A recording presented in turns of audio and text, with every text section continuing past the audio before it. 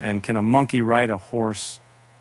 Well, in the latest stunt from Kingdom of the Planet of the Apes, it seems like they're giving it a shot.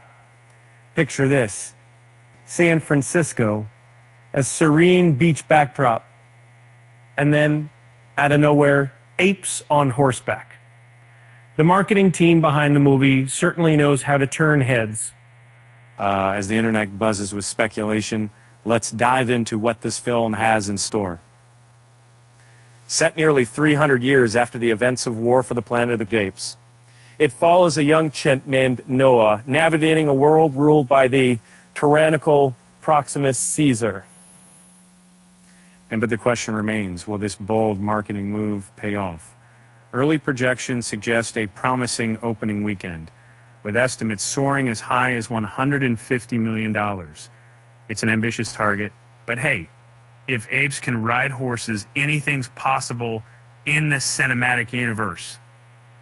So grab your popcorn and buckle up for what promises to be an epic ride. Just remember, in a world where apes rule the planet, sometimes the wildest adventures are the ones we least expect. And remember, if you ever see a horseback riding ape on your morning job, don't worry. It's probably just promoting a movie. With that said, thanks for watching, and until next time,